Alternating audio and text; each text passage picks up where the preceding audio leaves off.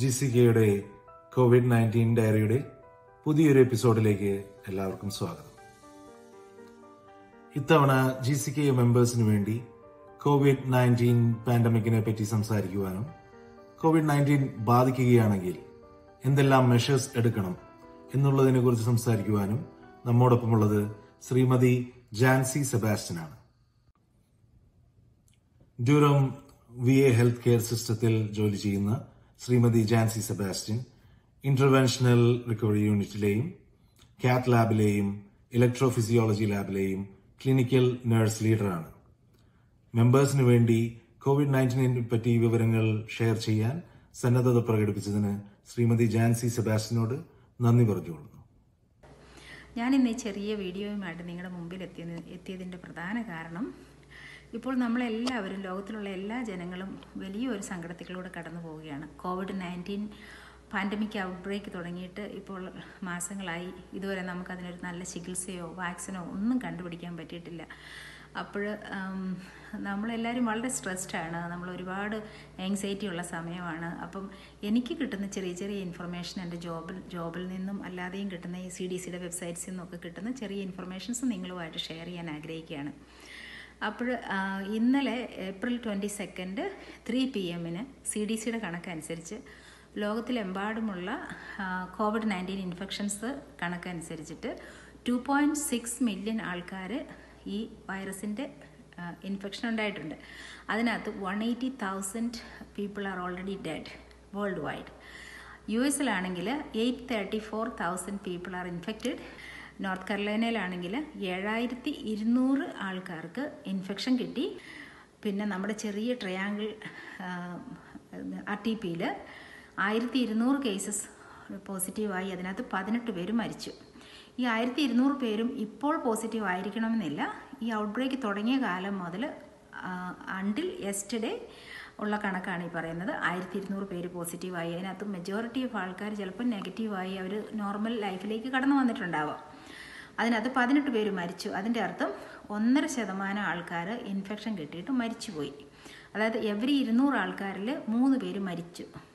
അപ്പോൾ അതവരുടെ ഈ മരിച്ചവരുടെ ഡീറ്റെയിൽസ് നമ്മൾ പരിശോധിച്ചാൽ നമുക്കറിയാൻ കഴിഞ്ഞത് 65 വയസ്സിന് മുകളിലുള്ള വേറെ എന്തെങ്കിലും കൊമോബിഡിറ്റീസ് ഉള്ള ആൾക്കാരാണ് അധികവും മരിച്ചത്. അതായത് ഡയബറ്റീസ്, ആസ്മ, വേറെ ഏതെങ്കിലും ലങ് കണ്ടീഷൻസ് ഉണ്ടായിരുന്നവർ, പിന്നെ ഐ തിങ്ക് ഹൈപ്പർ ടെൻഷൻ, അങ്ങനെ ഏജ് റിലേറ്റഡ് ആയിട്ടുള്ള മറ്റുള്ള രോഗങ്ങളൊക്കെ ഉണ്ടായിരുന്ന ആൾക്കാർക്ക് കോവിഡും കൂടി വന്നപ്പോൾ അതൊരു കോസ് ഓഫ് ഡെത്തായി. അങ്ങനെയാണ് വന്നിരിക്കുന്നത്. അപ്പോൾ അതിനകത്ത് നമുക്ക് മനസ്സിലാക്കാൻ പറ്റുന്നത് വെരി വെരി ഹൈ റിസ്ക് ഗ്രൂപ്പാണ് ഈ 65 ആൻഡ് ഓൾഡർ.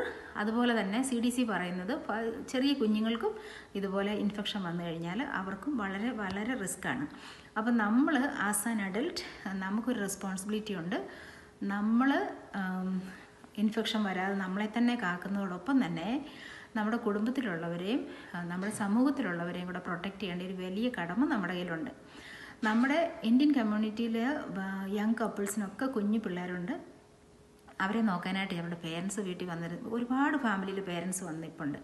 അപ്പോൾ അവരുടെ എല്ലാ കാര്യങ്ങളിലും അവർക്കൊക്കെ പല പല രീതിയിലുള്ള ഡിസീസസും കൂടി ഉള്ളവരായിരിക്കും. അവർ മരുന്നൊക്കെ എടുത്ത് അത് വളരെ സ്റ്റേബിളായിട്ട് കൊണ്ടുപോകുന്നുണ്ടായിരിക്കും. പക്ഷേ ഇതെല്ലാം ഉണ്ടായിട്ട് അവർ സ്റ്റേബിളായിട്ടിരുന്നതിന് ശേഷം അവർക്കൊരു നല്ലൊരു ഇൻഫെക്ഷൻ കോവിഡ് വന്നു കഴിഞ്ഞാൽ it is going to be really deadly. അപ്പം നമ്മൾ ആ കാര്യത്തിൽ വളരെയധികം ശ്രദ്ധിക്കണം. അപ്പോൾ എല്ലാവരും ഒരുപാട് ഇൻഫോംഡ് ആണ്. നമ്മൾ stay at home, work from home, social distancing, അങ്ങനെയുള്ള ഒരുപാട് കാര്യങ്ങൾ ഗവൺമെൻറ് ഫോഴ്സ്ഫുള്ളി ഓർഡർ കൊടുത്ത് നമുക്ക് ഇംപ്ലിമെൻറ്റ് ചെയ്തിട്ടുണ്ട്. അതെല്ലാം നമ്മൾ ഒബ്സർവ് ചെയ്യുന്നുണ്ട്.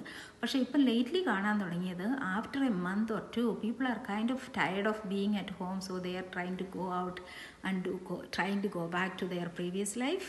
That is kind of risky because ഇതുവരെ ഇൻഫെക്ഷൻ ഒന്നും നമ്മൾ കൺട്രോൾഡ് ആയിട്ടില്ല. ഇതിനൊരു നല്ല ക്യൂർ കണ്ടുപിടിക്കാൻ പറ്റിയിട്ടില്ല. റിസർച്ചസ് ഒക്കെ നടന്നുകൊണ്ടിരിക്കുന്നതേ ഉള്ളൂ. മരുന്നില്ല, വാക്സിൻ ഇല്ല. അപ്പം നമുക്ക് ആകെപ്പാടെ ചെയ്യാൻ പറ്റുന്നത് ഈ രോഗം നമ്മുടെ വീട്ടിലേക്ക് കയറാതിരിക്കുക എന്നുള്ള കാര്യങ്ങൾ മാത്രമേ നമുക്ക് ചെയ്യാൻ പറ്റുള്ളൂ. പിന്നെ ഇൻ കേസ് നമ്മുടെ അൺലക്കി ആയിരിക്കുന്ന സമയത്തായിരിക്കും ചിലപ്പോൾ എന്തെങ്കിലും ഒരു കാരണവശാൽ നമുക്ക് ഈ ഇൻഫെക്ഷൻ കിട്ടിയെന്ന് വിചാരിച്ചു. Like take me as an example. ഞാനൊരു ഹെൽത്ത് കെയർ പ്രൊവൈഡറാണ്. അപ്പോൾ എനിക്ക് ഞാൻ എന്നും പോയി പേഷ്യൻസിനെ തൊടുന്നൊന്നുമില്ല. എങ്കിൽ പോലും ഞാനൊരു ഹോസ്പിറ്റൽ സെറ്റിങ്സിൽ വളരെ മണിക്കൂറുകൾ ജോലി ചെയ്യുന്ന ഒരാളാണ്. അപ്പോൾ എനിക്കും ഹൈ റിസ്ക് ഉണ്ട്. അപ്പോൾ ഞാൻ എപ്പോഴും വാച്ച്ഫുൾ ആയിരിക്കണം. എനിക്ക് എന്തെങ്കിലും സിംറ്റംസ് ഉണ്ടോ, എൻ്റെ ഫാമിലീനെ ഞാൻ എത്രമാത്രം ടേക്ക് കെയർ ചെയ്യണം എന്നുള്ള കാര്യത്തിനെക്കുറിച്ച് ഞാൻ അവെയർ ആയിരിക്കണം. അപ്പോൾ ഒരു ദിവസം ഞാനിപ്പോൾ എഴുന്നേൽക്കുമ്പോൾ ഓൾ ഓഫ് എ സഡൻ എനിക്ക് ഒരു ബോഡി ഏക്സ് തോന്നുവാണ്, അല്ലെങ്കിൽ ത്രോട്ട് പെയിൻ തോന്നി, ഫ്ലൂ ലൈക്ക് സിംറ്റംസ് വന്നു, അങ്ങനെയുള്ള എന്തെങ്കിലും കോവിഡിൻ്റെ സിംറ്റംസ് കണ്ടാൽ സാധാരണ നമ്മൾ എന്ത് ചെയ്യും? നമ്മൾ എന്തെങ്കിലും ഹോം റെമഡി എടുത്തു, അല്ലെങ്കിൽ ഒരു ടൈലോൺ കഴിച്ചു, ഇച്ചിരി കഫ് സിറപ്പ് എടുത്തു, നമ്മൾ ജോലിക്ക് പോകും, വി വിൽ ഗോ. പക്ഷേ ഈ ഒരു സിറ്റുവേഷനിൽ, ഇന്നത്തെ അവസ്ഥയിൽ നമ്മൾ ഒരിക്കലും അതൊരു ചാൻസ് ആയിട്ട് എടുക്കരുത്. നമ്മൾ ചെയ്യേണ്ടത് എന്താണെന്ന് ചോദിച്ചാൽ, യു സ്റ്റേ ഹോം. നമ്മൾ ഒരു കാരണവശാലും ജോലിയിൽ പോയിട്ട് ഈ രോഗം അവർക്കും കൂടെ കൊടുക്കുവാനുള്ള ഒരു ചാൻസ് ഉണ്ടാക്കരുത്. At the same time stay away from your family members. നമ്മളെ തന്നെ ഒരു റൂമിൽ ഐസൊലേറ്റ് ചെയ്യണം. അതായത് ഹൈ ട്രാഫിക്കിംഗ് ഇല്ലാത്ത, അതായത് ലിവിങ് റൂമിലൊന്നും പോയിട്ട് നമ്മൾ കിടക്കാൻ നോക്കണ്ട. നമ്മളൊരു ബെഡ്റൂമിൽ നമുക്ക് വേണ്ട അത്യാവശ്യ സാധനങ്ങളെല്ലാം എടുത്ത് നമ്മൾ ബെഡ്റൂമിൽ സ്റ്റേ ചെയ്യുക. ഫാമിലിയെ പറഞ്ഞ് മനസ്സിലാക്കുക, എനിക്കിങ്ങനെ ജലദോഷമുണ്ട്, പനിയുണ്ട്, എനിക്ക് ചിലപ്പോൾ ഒന്നുമില്ലായിരിക്കും, ഇതൊരു പോളൻ അലർജി ആയിരിക്കാം, അല്ലെങ്കിൽ ജസ്റ്റ് ഫ്ലൂ ആയിരിക്കാം, പക്ഷേ എനിക്ക് ടെസ്റ്റ് ചെയ്ത് പോസിറ്റീവാണോ നെഗറ്റീവാണോ എന്നറിയുന്നത് വരെ I don't want to B near U എന്നുള്ളത് നമ്മുടെ ഫാമിലിയിലുള്ളവരോട് പറഞ്ഞ് മനസ്സിലാക്കണം. എന്നിട്ട് നമുക്ക് ചെയ്യാൻ പറ്റുന്ന എന്താണെന്ന് വെച്ചാൽ, നമ്മൾ ഡോക്ടേഴ്സ് ഓഫീസിൽ വിളിക്കുക, നമ്മുടെ പ്രൈമറി കെയർ പ്രൊവൈഡറിനെ വിളിച്ചിട്ട് നമ്മൾ സിംറ്റംസ് പറയുന്നു. എന്നിട്ട് അവർ നമ്മളോട് പറയും എവിടെയാണ് പോയി ടെസ്റ്റ് ചെയ്യേണ്ടതെന്ന്. അപ്പം നമ്മൾ പോയി, നമുക്ക് ഡ്രൈവ് ചെയ്ത് പോകാൻ പറ്റുമെന്നുണ്ടെങ്കിൽ നമ്മൾ ഒരുപാട് പേരെയൊന്നും വിളിച്ചുകൊണ്ട് പോകേണ്ട കാര്യമില്ല, തന്നെത്താനെ പോകുന്നു. ഒരു ഫേസ് മാസ്ക് നമ്മുടെ മുഖത്ത് വെക്കുന്നു, ക്ലോത്ത് ആയാലും മതി. കാരണം നമ്മൾ തുമ്മോ ചുമയ്ക്കോ ഒന്നും ചെയ്താൽ നമ്മൾ വേറൊരാൾക്ക് പെട്ടെന്ന് ഇൻഫെക്ഷൻ കൊടുക്കരുത്. അതിന് വേണ്ടിയിട്ടാണ് നമ്മൾ മാസ്ക് വെക്കാൻ പറയുന്നത്. എന്നിട്ട് നമ്മൾ ഡോക്ടേഴ്സ് ഓഫീസിൽ പോയി ടെസ്റ്റ് ചെയ്യുന്നു, തിരിച്ച് വീട്ടിൽ വരുന്നു. പാനിക്കാകണ്ട, വീട്ടിലുള്ളവരെ ഒന്നും പേടിപ്പിക്കേണ്ട യാതൊരു ആവശ്യവും ഇല്ല. നമ്മൾ നന്നായിട്ട് റിലാക്സ്ഡ് ആയിട്ട് നമ്മൾ നമ്മുടെ റൂമിൽ പോയിരിക്കുന്നു. നമ്മുടെ റൂമിൽ നമുക്ക് അത്യാവശ്യം നമ്മൾ എൻജോയ് ചെയ്യുന്ന കാര്യങ്ങളൊക്കെ റൂമിൽ തന്നെ വെക്കുക. ബുക്സ് വായിക്കാൻ ഇഷ്ടമുള്ളവർക്കാണെങ്കിൽ അത്, നമ്മുടെ ഫോണ് നമ്മുടെ അടുത്ത് വെക്കുക, നമുക്ക് നാട്ടിലേക്ക് വിളിക്കാം, നമ്മുടെ വീട്ടിലുള്ളവരുമായിട്ടെല്ലാം നമുക്ക് അങ്ങനെ സംസാരിക്കാം. ടി വി വാച്ച് ചെയ്യാൻ ഇഷ്ടമുള്ളവർ ടി വി റൂമിൽ വെക്കുക, എക്സർസൈസ് ചെയ്യാൻ പറ്റുന്നവർ അങ്ങനെ ചെയ്യുക, ധാരാളം വെള്ളം കുടിക്കുക, നറിഷിംഗ് ആയിട്ടുള്ള ഫുഡ് കഴിക്കുക, തിങ്ക് പോസിറ്റീവ്ലി. നമ്മൾ സാധാരണ പോലെ നമുക്കൊരു ജലദോഷവും പനിയൊക്കെ വരുന്ന പോലെ നമ്മൾ ബിഹേവ് ചെയ്യുക. പക്ഷേ ഏതെങ്കിലും ഒരു സമയത്ത് നമുക്ക് തോന്നുവാണ്, എനിക്ക് റെസ്പിറ്റോറി ഡിസ്ട്രസ് ഉണ്ട്, നമുക്ക് ശരിക്കും ബ്രീത്ത് എടുക്കാൻ പറ്റുന്നില്ല, ഇച്ചിരി ഓക്സിജൻ സപ്പോർട്ട് എനിക്ക് വേണ്ട ഒരു അവസ്ഥയാണെങ്കിൽ, immediately you need to seek medical help. Don't waste time. അപ്പം നമുക്ക് ശ്വാസം മുട്ടൽ വന്നാലാണ് നമ്മൾ ഏറ്റവും അധികം ശ്രദ്ധിക്കേണ്ടത്. അപ്പോൾ ഒന്നെങ്കിൽ 911 വിളിച്ച് പോകേണ്ട പോലെ ഒരു പെട്ടെന്നൊരു അക്യൂട്ടായിട്ടുള്ളൊരു സിറ്റുവേഷനാണ് വന്നെങ്കിൽ you don't hesitate to call 911.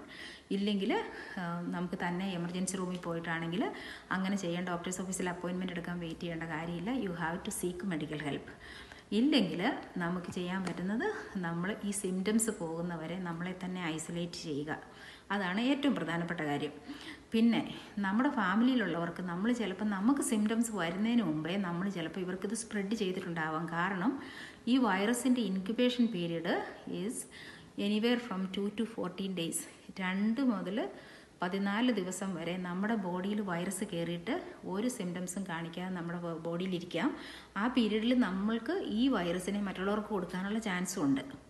അതുകൊണ്ട് നമ്മുടെ വീട്ടിലുള്ളവരെയും നമ്മൾ അവരോട് പറയണം, നിങ്ങളുടെ ടെമ്പറേച്ചർ ചെക്ക് ചെയ്യണം, നിങ്ങളെ തന്നെ വാച്ച് ചെയ്യണം. ഏതെങ്കിലും വിധത്തിൽ ഏതെങ്കിലും ബുദ്ധിമുട്ടുണ്ടെങ്കിൽ they have to go to the doctors office and take the necessary actions. അപ്പോൾ ഈ ഒരു കാര്യമാണ് നമ്മൾ മെയിനായിട്ട് ചെയ്യേണ്ടത്. നമ്മുടെ പ്രായമായിട്ടുള്ളവരെയും കുഞ്ഞുങ്ങളെയെല്ലാം ഈ ഇൻഫെക്ഷനിൽ നിന്ന് സേഫായിട്ട് നമ്മൾ സംരക്ഷിക്കണം. പിന്നെ നമ്മൾ ഭക്ഷണം കഴിക്കാൻ വന്നിട്ട് ഒരു ടേബിൾ ഷെയർ ചെയ്ത് ഫാമിലിയുടെ ഒരുമിച്ചിരുന്ന് കഴിക്കരുത്. നമുക്ക് വേണ്ട ഭക്ഷണം റൂമിന് വെളിയിൽ കൊണ്ടുപോയി വെക്കുന്നു, നമ്മൾ വാതിൽ തുറന്നതെടുത്ത് അകത്ത് കൊണ്ടുവന്ന് കഴിക്കുന്നു. അങ്ങനെയാണ് നമ്മൾ ചെയ്യേണ്ടത്. അല്ലാതെ നമ്മളൊന്ന് തുമ്മിയാൽ പോലും ഈ ഡ്രോപ്ലെറ്റ്സ് എയറിൽ നിൽക്കുമെന്നാണ് പറയുന്നത്. 1 hour 45 minutes small particles can be in the air. അപ്പോൾ ഒരാൾ നമ്മുടെ റൂമിലേക്ക് കയറി വന്നു, അപ്പോൾ അവർക്ക് ആ എയർ ശ്വസിച്ചാൽ ചെറിയ വൈറൽ ലോഡ് അവർക്കും കിട്ടാം, അവർക്കും ഇൻഫെക്ഷൻ വരാം. അപ്പം നമ്മൾ വേറൊരു കാര്യം പ്രത്യേകം ശ്രദ്ധിക്കേണ്ടത്, നമ്മൾ ഒരാളുടെ അടുത്ത് നിന്ന് സംസാരിക്കേണ്ട ഒരു അവസ്ഥ വന്നാൽ always make sure you are wearing A mask and stay away at least 1 meter, അതായത് 6 feet ദൂരത്ത് നിന്നേ നമ്മൾ ഒരാളോട് സംസാരിക്കാവുള്ളൂ. പിന്നെ നമുക്ക് ഇൻഫെക്ഷൻ ഉണ്ടെങ്കിൽ നമുക്കിപ്പം വേറെയുള്ളവരോടൊന്നും പറയാൻ താല്പര്യമില്ലെങ്കിൽ ദാറ്റ് ഈസ് ഫൈൻ. പക്ഷേ ഇപ്പോൾ ഒരു നെയ്ബർ വന്നിട്ട് നമ്മളോട് വന്നിട്ട് സംസാരിക്കാൻ വേണ്ടിയിട്ട് വന്ന് വിളിച്ചു അല്ലെ ബെല്ലടിച്ചു, എന്തെങ്കിലും എക്സ്ക്യൂസ് പറഞ്ഞിട്ട് അവരുടെ അടുത്ത് പോയി സംസാരിക്കുകയോ ഷെയ്ക്ക് ഹാൻഡ് കൊടുക്കുകയോ അങ്ങനെ ഒന്നും ചെയ്യരുത്. കാരണം നമ്മൾ മൂക്ക് തുടയ്ക്കുമ്പോൾ, നമ്മൾ തുമ്മുമ്പോൾ, ചുമയ്ക്കുമ്പോൾ നമ്മുടെ body secretions can be on your hand. And if you didn't wash the hands right away നമ്മുടെ കയ്യിൽ ഈ രോഗാണുക്കൾ ഉണ്ടാവാം. കാരണം ഈ രോഗാണുക്കൾ ഒരു 2 ദിവസം വരെയൊക്കെ ഒരു ഹാർഡ് സർഫസിൽ എലൈവായിട്ടിരിക്കാനുള്ള ശക്തിയുള്ള രോഗാണുക്കളാണ്. അതുകൊണ്ട് നമ്മൾ ടച്ച് ചെയ്യുന്ന സർഫസസ് ഒക്കെ പരമാവധി എന്തെങ്കിലും ഡിസിൻഫെക്റ്റൻ്റ് വെച്ച് ക്ലീൻ ചെയ്യുക, ഫ്രീക്വൻ്റ്ലി ഹാൻഡ് വാഷ് ചെയ്യുക, നല്ല ഭക്ഷണം കഴിക്കുക, റെസ്റ്റ് എടുക്കുക, നല്ല ചിന്തകൾ പ്രാർത്ഥനകളൊക്കെ മനസ്സിലുണ്ടെങ്കിൽ നമ്മൾ ഇത് ഈസി ആയിട്ട് ഗെറ്റ് ഓവർ ചെയ്യും. ഈ ലോകത്തിൽ ഒരുപാട് പ്രാവശ്യങ്ങൾ ഈ പ്രാവശ്യം ഇങ്ങനെ പാൻഡമിക് ഔട്ട് ബ്രേക്സ് ഒക്കെ ഉണ്ടായിട്ടുണ്ട്. അതിൽ നിന്നെല്ലാം നമ്മൾ അതിനെല്ലാം ട്രീറ്റ്മെൻറ്റ് കണ്ടുപിടിച്ച് വാക്സിൻ കണ്ടുപിടിച്ച് നമ്മൾ അതിൽ നിന്ന് വിമുക്തി നേടിയിട്ടുണ്ട്. പക്ഷേ ഇപ്പം ഈ വന്നൊരു കാര്യത്തിന് it is taking time, I understand. പക്ഷേ നമ്മൾ ഇതിന് മരുന്ന് കണ്ടുപിടിച്ചിരിക്കും, നമ്മൾക്കിതിന് ക്യൂർ ഉണ്ടാകും.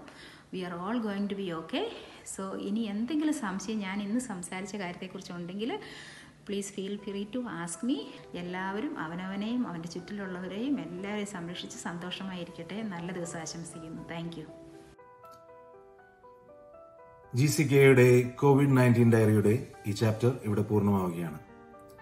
നിങ്ങൾക്ക് ഹെൽത്ത് കെയർ പ്രൊഫഷണൽസിനോടുള്ള ചോദ്യങ്ങളും മറ്റ് വിലയേറിയ നിർദ്ദേശങ്ങളും അഭിപ്രായങ്ങളും താഴെ കാണുന്ന bod@gckA.com എന്ന ഇമെയിൽ ID-യിലേക്ക് എഴുതി അറിയിക്കുക. നമസ്കാരം.